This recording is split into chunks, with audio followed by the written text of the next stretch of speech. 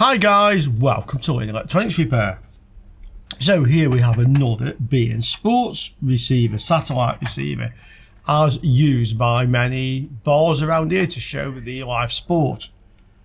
And this one is saying that there's no card inserted even when it is inserted, and that's the correct way round. So let's try it, let's see if we can just confirm that is the problem with it. Then let's talk about how the smart card works. This might not be relevant to fixing it, but I think you might find it interesting. And then let's see if we can get this one to work. So the first thing I'll do is just connect it up to the dish and let's see what it's doing. Okay, so the box is booting up. They always say software update, but if they do a software update, they then tell you so. So it's not actually doing a software update at the moment, it's just looking to see if there's a later version of firmware to download from the satellite.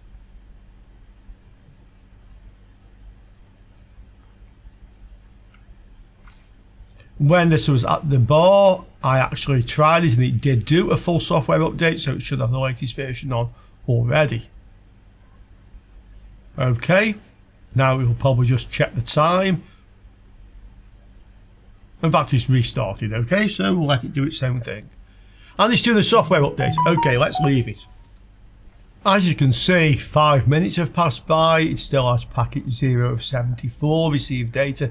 This is quite normal with these. So it seems that the firmware update is kind of on a loop on the satellite being broadcast over and over and over again. So depending on when you switch the box on, you may have to wait for quite a while before the sequence gets back to the beginning to start updating your box. I also think it has to download certain packets first, and then once it's downloaded those ones, the other ones it can download in any order and kind of like build it together, because it seems that the packets don't always come in order. But right now we've just got to wait for it to start. So you can see 12 minutes in and it's definitely downloading data now. So once you get started, it does the job. Okay, so the box has completed its update. It's restarted. It's doing the same thing, software update. But I say they do this every time you switch them on anyway. But I'm expecting this time now it will just load, unless it wants to do like another software update. Let's see. Well, BEIN. And we're back again. So far this just seems to be stuck in a download loop. Well, maybe it's kind of like downloaded one version and another. I'd have to refer back to this bit of video to have a look actually. Well, no, it seems to be doing the same one again. I actually wasn't looking all the way through the download, so did it fail at some point? I have seen that where they just eventually pack up during the download and then start again, maybe some corrupted data. So we'll just have to wait until this actually is happy that it has the latest firmware and boots up. And once again it started the download, so let's leave it running this time so we can see what happens, and let's see if it completes. Okay, well it looks like we might be there now. Yeah, received all the data. Let's see what happens.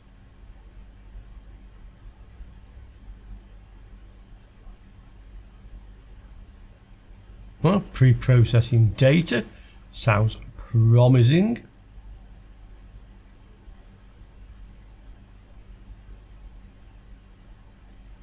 Now what? Well, we're processing it, having already pre-processed it.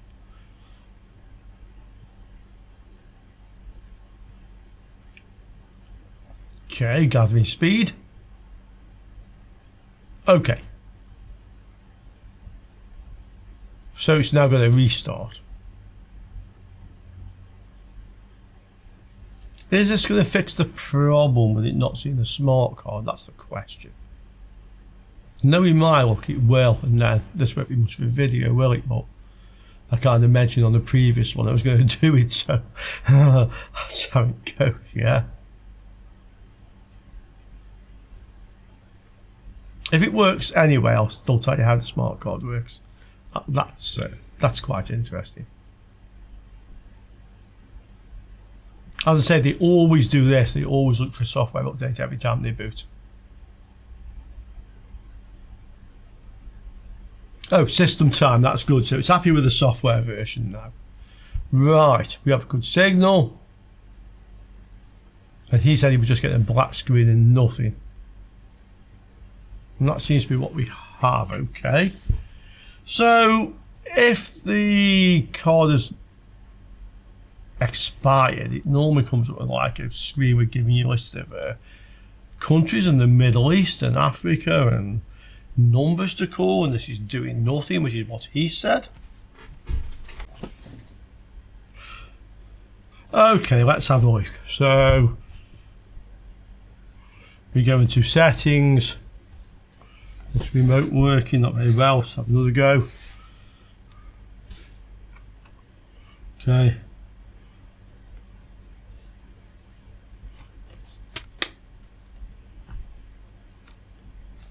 Maybe the batteries are not good in this. He did say it was doing this, that it was taking a long time. Yeah, when you press the button, then you have to wait. He said it was doing this, which is not right. It's like the processor in here is tied up doing something. Okay.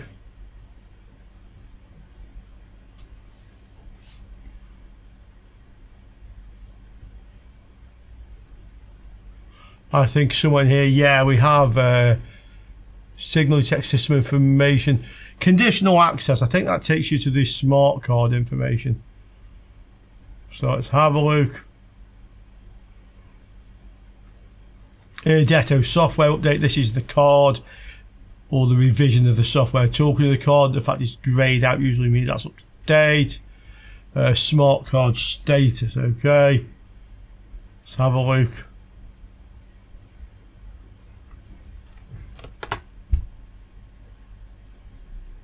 And it's saying please insert the card, so we'll take the card out and we'll insert it again. Just gives a bit of a waggle.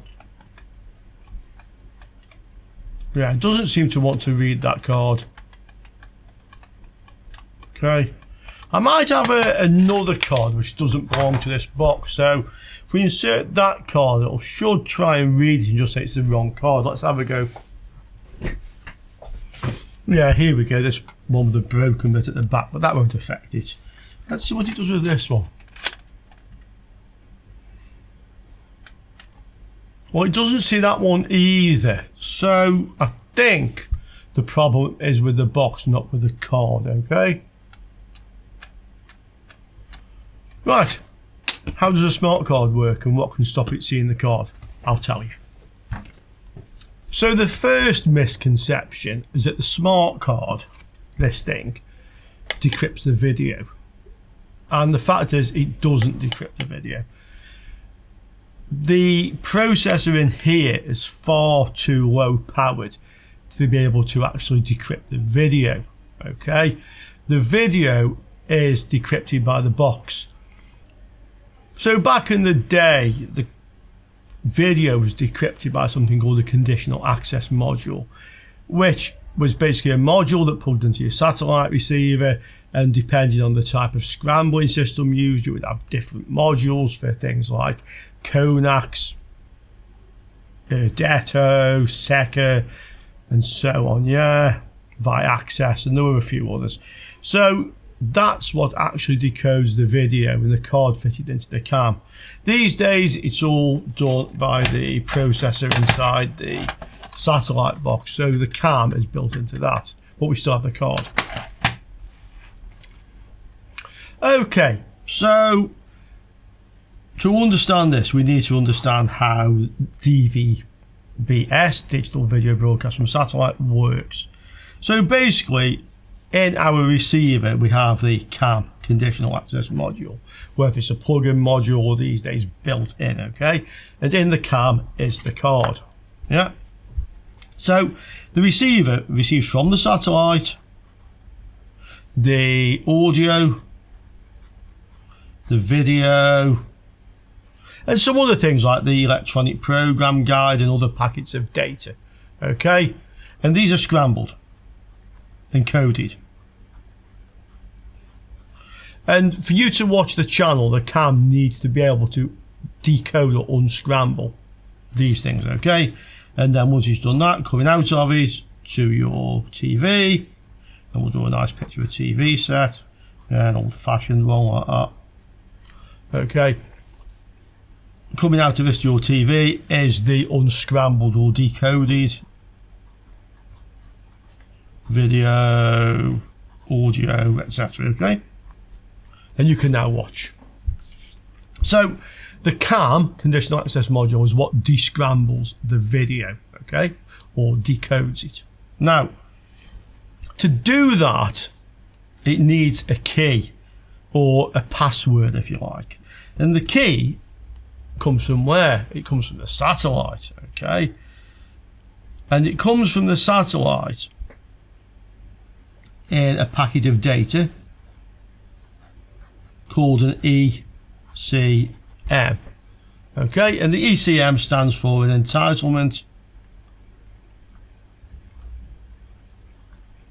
control message.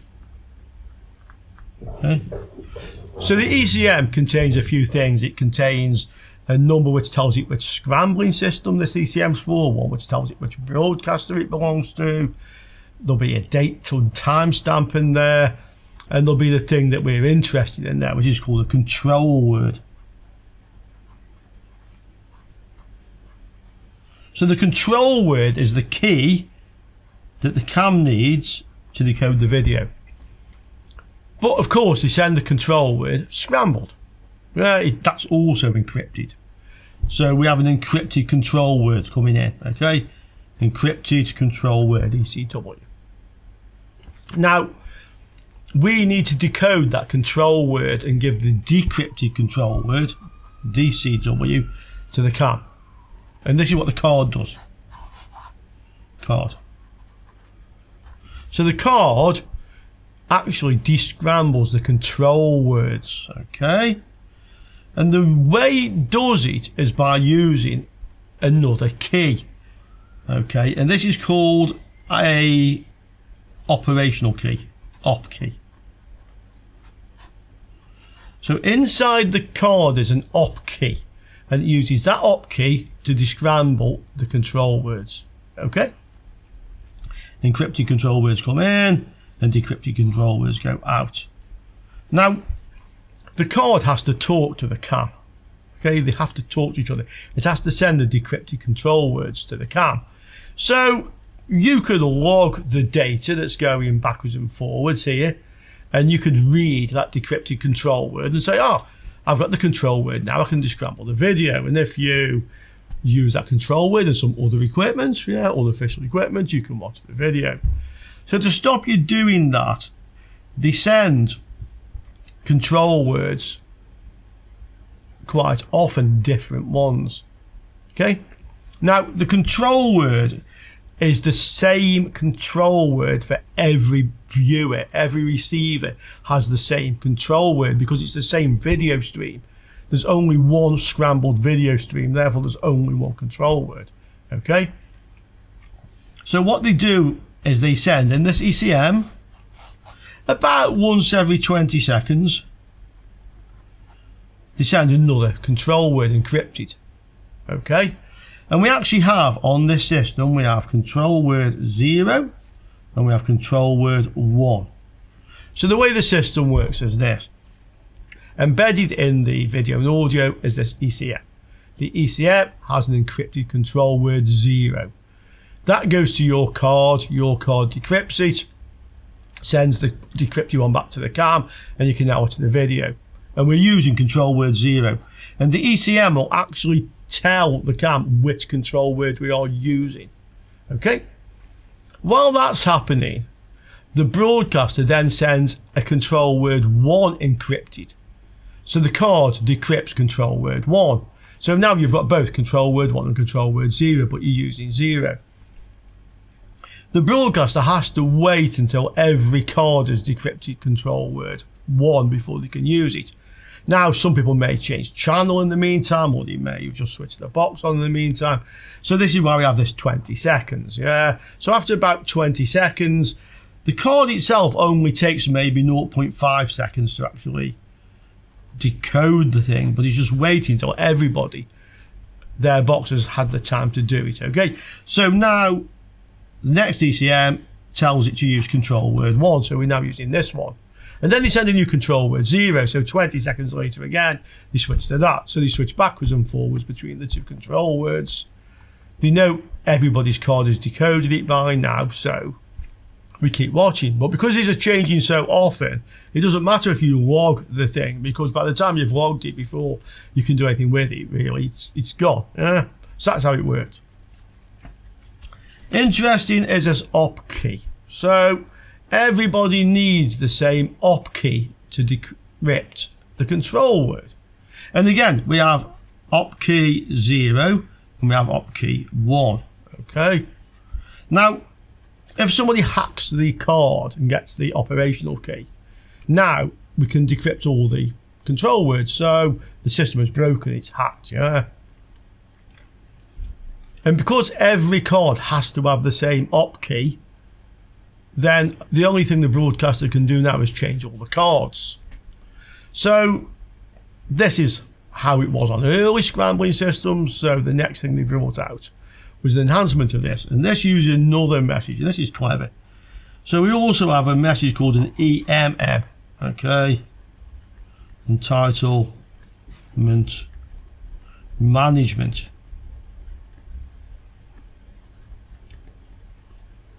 Message, okay, and the entitlement management message can either be sent what they call EMMU, which is a unique to one card. Yeah, we have EMMG,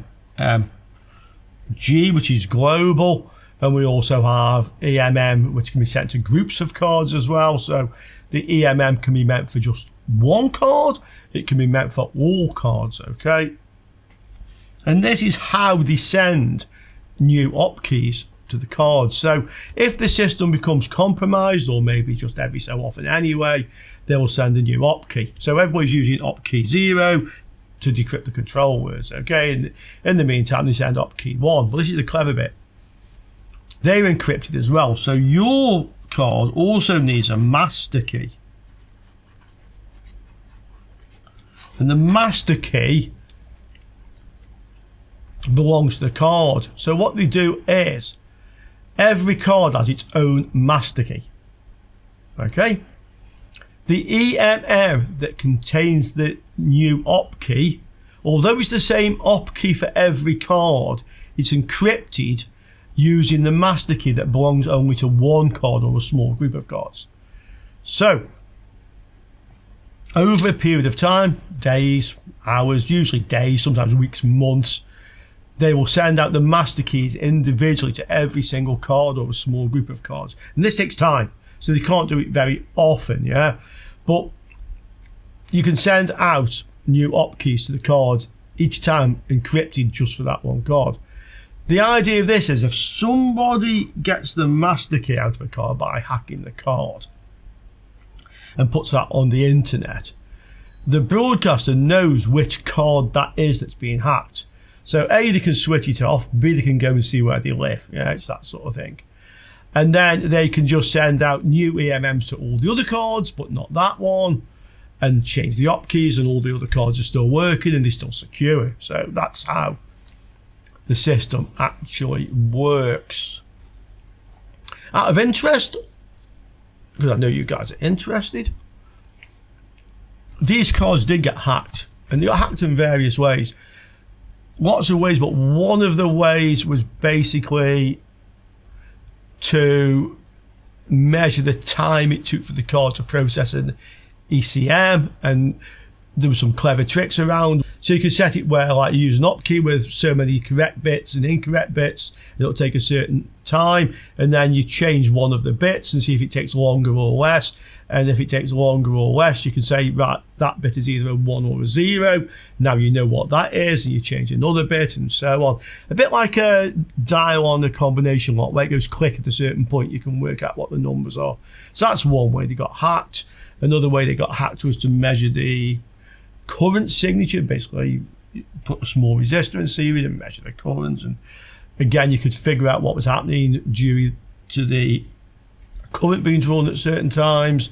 Another way was effectively to depackage the chip from the card, and with the electron microscope you could actually read the bits in the ROM and actually read out the data that way visibly. And there was lots of clever ways. The other one was glitching the card, so at a certain point in the execution on the power sequence, you could drop the power for the length of one operation code and make the card do something else and effectively take it over, hijack it, yeah. And that's how things got hacked. Obviously, over the years, these cards became more and more secure. They were doing clever things like putting variable frequency clock oscillators in them so that the time it took to process an ECM was never the same. Yeah, it was all over the place to stop you doing that. There was all sorts of things that went on, really. Same with the power signatures and such like. This will all become relevant, by the way, shortly, but we'll carry on a bit. So basically, there was kind of like a cat and mouse game between the companies that were making these smart cards and the hackers who were hacking them. And really, it got to the point where your bedroom hacker could no longer really hack these cards because they were so secure. There were really no back doors left or ways in, or they were few and far between. So then, around about a bit over 20 years ago, somebody really smart realised that it doesn't matter how secure this card is or how secure they become, because this whole system has an Achilles heel. And basically, by realising that, they broke the whole system, because every pay TV service in the world basically used this system, and they were all broken. So this clearly was like one of these 4 AM moments, yeah, and what they figured out was so obvious that everybody should have seen it, but nobody did until that point. And the Achilles heel is basically tied around 3 things. One, that these control words have to be loaded into the CAM before they use them. Okay. Secondly, that they only change it about once every 20 seconds. And thirdly, that they only take about half a second for the card to decode. And then they sort of sit there until everybody has the control word, and the broadcaster then switches the video to encrypt with that control word and tells the card or the CAM via the ECM, use this control word now, okay? And the way to break this was quite simple. So take the card out of the receiver, okay, and connect the card to a computer, PC, running Windows or Linux, whatever you want to write your software for, okay? Instead of having the card in the receiver, we'll call it the box, we insert a logger. This is like a PCB with some contacts on that connects where the card would connect, okay? And the logger has a serial port on, USB, and connects to a PC. Okay. And when this PC sees an ECM, it sends the ECM across the internet to a server. That's this PC. Internet. Now, because the control word is sent in the ECM about 20 seconds before it's used, there's lots of time to send that ECM, and the ECM is maybe 100 to 200 bytes. So the bandwidth on this channel is very, very low. Yeah, low enough to even use on dial-up. But just over 20 years ago, broadband was becoming, certainly was ADSL was becoming common at the time, so a lot of people now had always on internet, and you know what, half a megabyte or 1 megabit per second, that sort of thing. Yeah, half a megabit I should say. So that's how the system got broke, and then the PC sends the ECM, or rather shall we say sends the encrypted control word to the card, and the card replies back with the decrypted control word. Okay, the PC can send it then back to this PC, and that sends it to the box, and well before the video switches to using that key, you've already got it. Okay, and then the same happens with control word 0 and so on. But the Achilles heel had a bigger hole in it than that. Mostly this card isn't doing anything. Only for about half a second or 1 second out of every 20 seconds is it decrypting the control word, and the rest of the time it's idle. So you can have lots more PCs, clients, okay, connecting to the server. Now, when the first client sends the request for a decrypted control word for a given channel, the card is asked to decode it, and when the answer comes back in this PC is a buffer. So this not only sends the decrypted control word back, shall we say, to this one, client number 1. So this goes ECW, and this says DCW. It's now in the buffer. So any other clients who are now watching that channel or switch that channel, the card doesn't need to decrypt it again, that control word, it's already done it. So all these other ones just take a shortcut, yeah? Those two say. So these are all watching the same channel. Now if this one was watching a different channel, while the card is decoding the control word, the first one, the PC holds the second one. As soon as this finishes, it gives it the other one to decode. So it can now decode another one, and again that's held in the buffer in case there's more clients who want to watch this channel. So two things happen here. One, you can have an unlimited practically number of clients watching the channels using one card. And two, one card can decrypt as many channels as it can handle between them sending the next control word.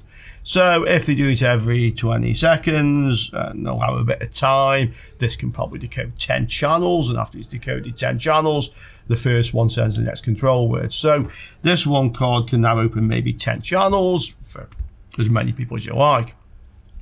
And this PC, because the ECM tells it which channel this is for effectively, this PC could have like some more cards, some more cards for the same or different TV broadcasters, and it can filter them. So we can say, okay, this card can only handle 10 channels, we'll give it a bit of leeway, call it 9. So after there's 9 requests, and the queue will send the other one to that card.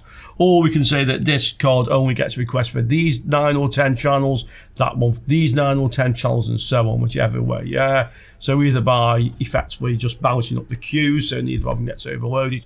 So basically now with maybe 5 cards, you're decrypting 50 channels for everybody on the planet. That's why there was a big Achilles heel in the system, and this is why this must have been a 4 AM thing. Yeah. This then basically shook up the whole thing, and for quite a few years everybody could watch everything because they had to figure a way to stop it. And the way eventually that this was not exactly stopped, it still goes on to some extent but very much reduced, was by interfering with this. So after a while, we found that the encrypted control word went to the card. Okay, The card decrypted the control words. Remember that the same control word opens that channel. There's only one for that channel in use at a time. But the card re-encrypted the control word using what's called a box key. So the cam has a box key, the card has a box key, and although the control word is the same control word, every card and every box has its own box key, so it's re-encrypted, so it's different for every receiver. And now this system doesn't work anymore unless you happen to know what the box key is. Yeah, or you can hack the box key. So that's how it ended up, and that is why, and this is, I told you it become relevant, why the card on these boxes is married to the box. Okay, that's why. Not only to stop the card sharing, but also to stop you, or try to stop you using that card in an unofficial box. So the card is still in the box. And the reason for that is because, as you'll see, or rather you have seen if you watch the other video, they put these like little encrypted numbers on the screen so people can wander around bars and places, or people can watch IPTV services and say, oh, that's the card they're using to descramble this channel and feed into the IPTV. Yeah. If the card would work in an unofficial box, the unofficial box can't put that number on the screen. That's something built into the firmware of the official box. So that's the other reason why they use the box key to match the cards with the boxes. Okay, there you go. So that was lesson 101 in how the smart card work, and a bit of a history of smart card and pay TV hacking. Hope you enjoyed it. Now let's see if we can fix ours. So why isn't the receiver reading the card? Well, either it's not getting the ECM sent to the card, so it's not doing anything. The card's faulty, so it's not sending anything back. We put another card in, it didn't seem to make any difference. Don't think it's the card. The receiver sending no power to the card. I think these are 5 volts, maybe 3.3 volts. I'm not sure on these more modern ones. So maybe the card's got no power in the card reader. Maybe there is a bad contact in the card reader, and maybe, in fact I'm sure there will be, there is a switch when you plug this in and the switch is not triggering, so it thinks there's no card in there. Okay, so now we've had lots of fun with the theory, let's do some stuff in practice. Okay, so here's our receiver. This is the card reader. It's a very simple thing, yeah. And that's the switch that detects whether there's a card in. So you can see the switch is moving, yeah. I think that goes down to these 2 connections here. Let's have a look. So without the card inserted, that's open. Have we got a connection on it?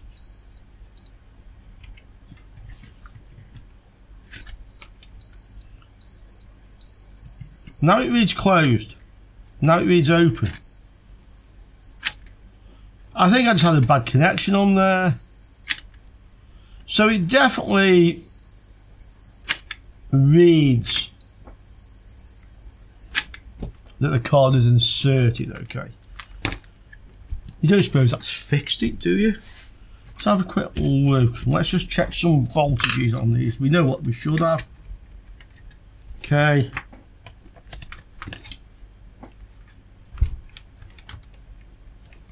So 12. Just 3.3 this one, yeah, 3.3. This is a 5, I think, and then we had 1.05 or thereabouts. Yeah, 1.03, and then 1.5, which is the RAM. Okay, so all the voltages are there, okay. Let's put the capture card back on. Let's see what it does. Well, smart card is not available. At least we've got a message now. Is this going to work? We often see that and then you come on. Let's have a look.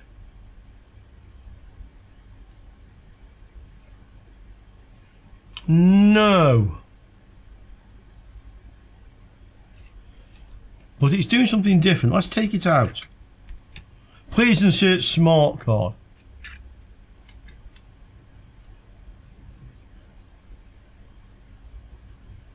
No. Could be that it's just not making a good contact in the reader. That's another thing. But we have a different message. So let's push down on here. Push the card in. See what that does.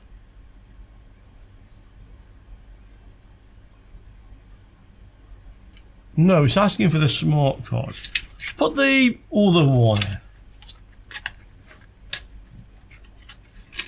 Okay.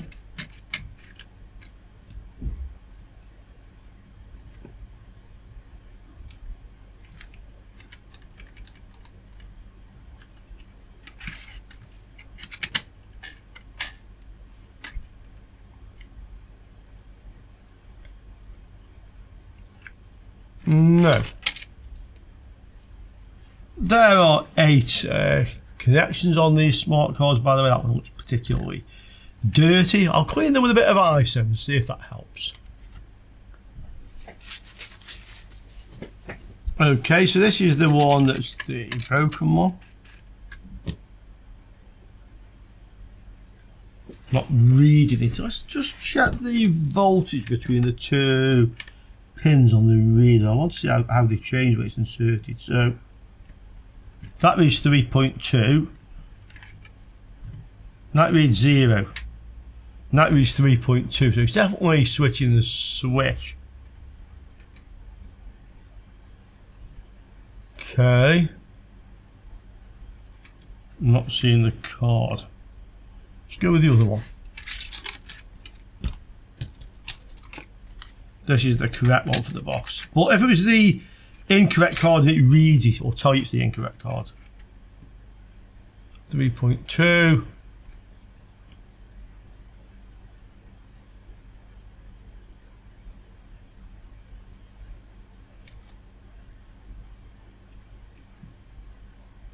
No.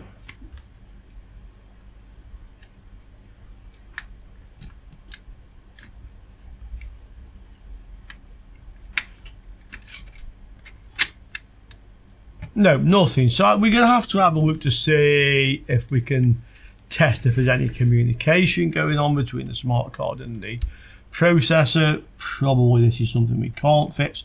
Could be dirty contacts inside this card reader. We can have a quick look at that. Okay, I've put the bad card in. It's no good anyway, so let's see if we can actually tell whether or not we have a contact. The problem being, of course, that by effectively pushing down or even just touching the little terminal, I might make a contact anyway. Try to touch it very gently and then touch the card. Yeah.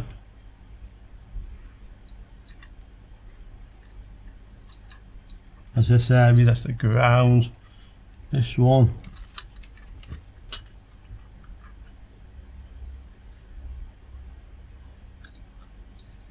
Yeah, these all seem to be good.